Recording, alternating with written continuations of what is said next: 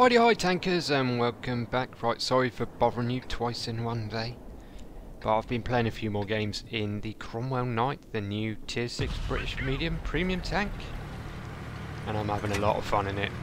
Really just wanted to share this replay with you guys. I had a lot of fun. Hopefully you'll enjoy watching the replay.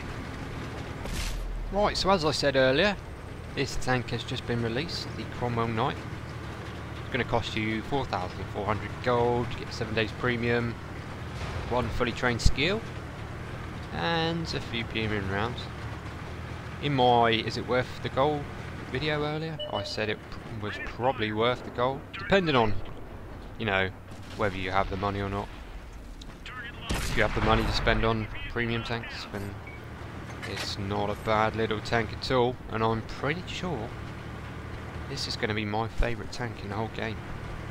A bit like the Cromwell Berlin is for a lot of other people who play PC.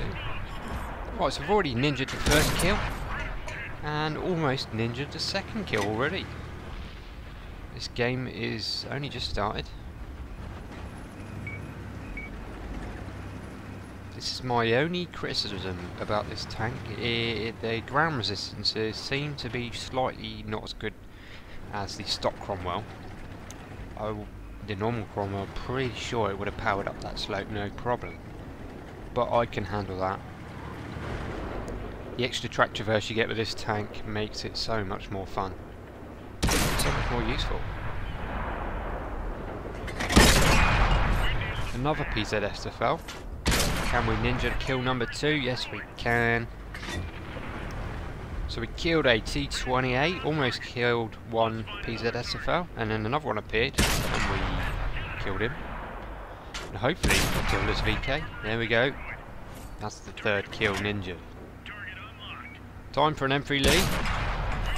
As I said earlier, the accuracy on this tank is not as good as the stock Cromwell, but I don't feel that is an issue.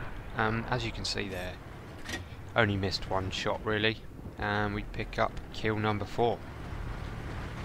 So, just over 2 minutes of the game done. 4 kills in the bag. Derp. I'm sure that is new from the new update. I swear whatever was there before you could break, but it doesn't seem like you can break it anymore. And I lose a bit of time there.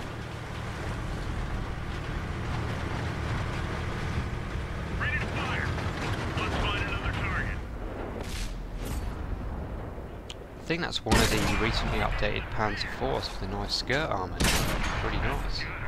Can we ninja kill number 5? Yep. Bingo. 5 kills. Happy days.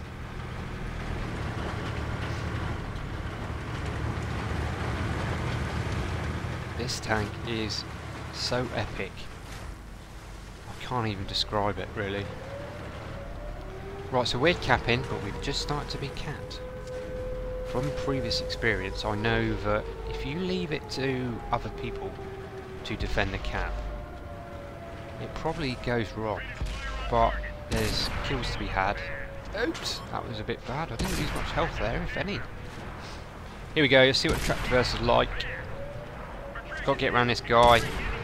Well, I could switch to premium, it wouldn't matter, but that costs money. Don't really need to use premium. That VK, he's got the good gun, he's got the Konish on there, he could pen me so easily, but just look how good our track traverse and turret traverse is compared to his. We pick up another kill. Time for a Jackson. Don't want to get hit by his big gun, but I've swung a bit wide, so it's looking like I am actually going to get hit here. Oh, and a bounce! Didn't want to bounce, so I've taken a hit, but I've still got plenty of health left. And our track traverse is just making him look silly. Boom. Picked up the 7th kill. And I spy an 88. 15 days. So that's a Radley-Walters. There's still 2 enemies left and there's some time. When this was happening, I just had Paul's medal in my head. And I think that sort of put me off a little bit, put me off my game. I should have just carried on how I was, just making sure I got done what I needed to get done.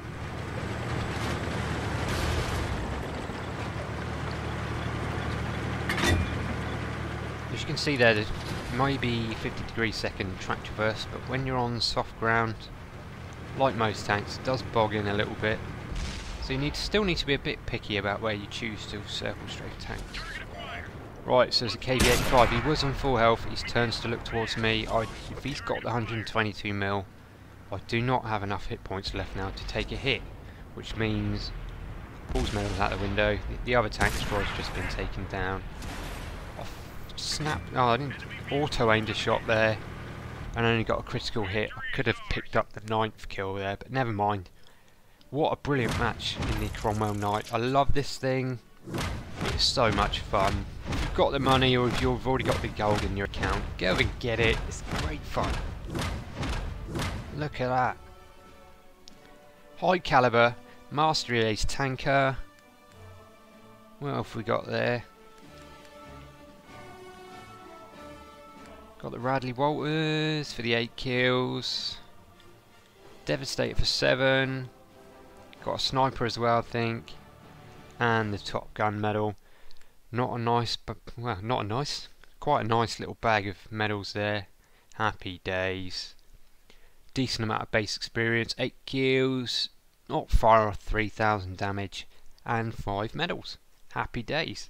That is the Cromwell Knight down to a T. It is epic. Right, there we go guys. Hope you enjoyed this replay. I just thought I'd share it with you. It was a bit of fun I'd had today. Like I was said in the other video, the Cromwell Knight is really going to bring some fun back into the game for me. It was getting a bit boring, a bit stale with the same old tanks all the time. I used to play the old Cromwell a little bit now and again just to cheer myself up. But the new Cromwell, the Cromwell Knight, just seems to be that much more fun with the track traverse and stuff like that. And yeah, go get it guys, have some fun. Right, hope you enjoyed this Ace Tanker replay. Please give it a like if you did, sub if you're not, and I'll catch you on the next one. See you later.